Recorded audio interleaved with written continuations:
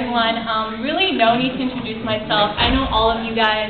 I've gotten to know every single one of you, and I've had great memories with every single one of you guys in MUN. This will be my 5th year being in Model United Nations. I've honestly loved MUN. It's been the organization that I've been most committed to.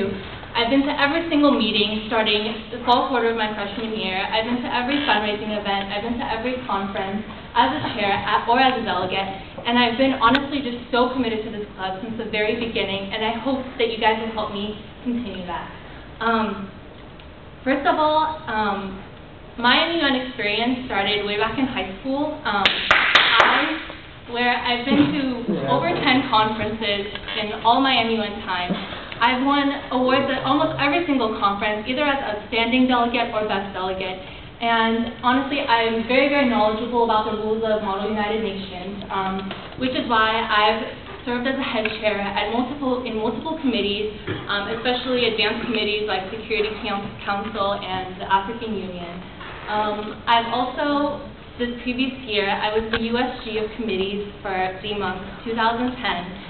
And this role really, really helps me prepare to be Secretary General of DMUNC next year, because I got to work really, really closely with Dea. I basically got to shadow all the work that she does. I got to see every single thing she does in conference, all the required steps in terms of registering schools, making the country matrix, making sure all the finances are taken care of, picking head chairs, picking committees.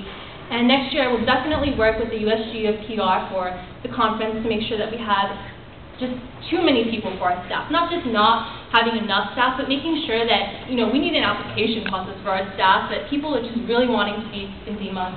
And basically, as USG of committees, I really got to go into every single committee. I got to hear the criticisms of all the delegates, of all the advisors, in terms of not having enough food, or in terms of committees being too fast or too slow, or being unfair. So I really know every single step to make sure that the conference is successful.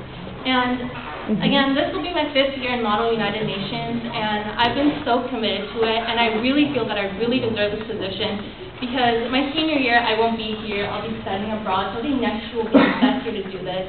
And I really, really look forward to working with all of you guys on ComSec, whoever is interested in doing it, and making the best, safest Model United Nations conference we've ever had.